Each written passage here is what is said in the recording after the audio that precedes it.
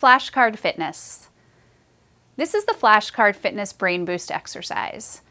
This is designed to use numerical flashcards to increase movement in the classroom. For Flashcard Fitness, teachers will need a set of math flashcards such as addition, subtraction, multiplication, or division, and a computer to display the exercises. In this activity, students will identify numbers they see on the flashcard to complete exercises. The number they identify on the card determines how many times they complete the attached exercise. Students either return the flashcard to the teacher's bin or they can switch with another student. This activity continues until the teacher determines that the time is over.